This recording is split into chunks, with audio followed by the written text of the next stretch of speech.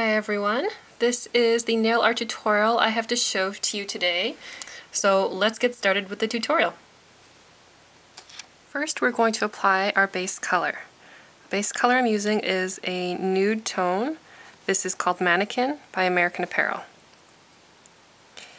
Also, if you guys miss any of the products that I use or the colors, just check the information box below the video for a full list of products.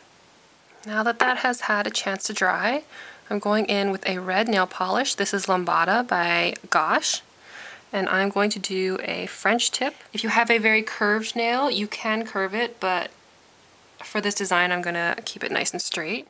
And then next I'm going to go in with a detail brush dipping into this same red. I'm using a script brush to draw a line above this French.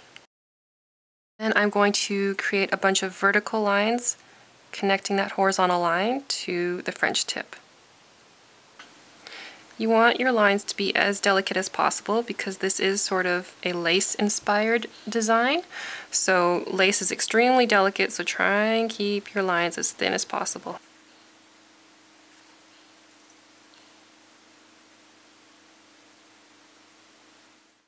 I'm using a spotter brush or a detail brush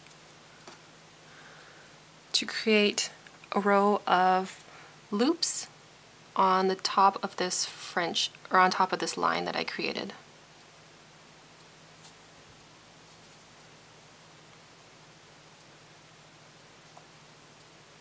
I'm using a dotting tool to create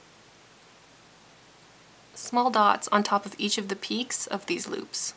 I'm using a larger dotting tool to create some dots within the French tip.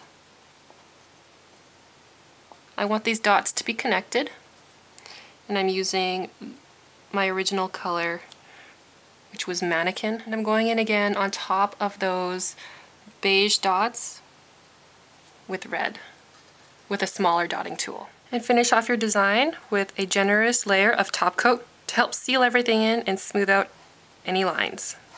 And that's it for this design. I hope you guys enjoyed. Thank you so much for watching, and I'll see you next time. Bye!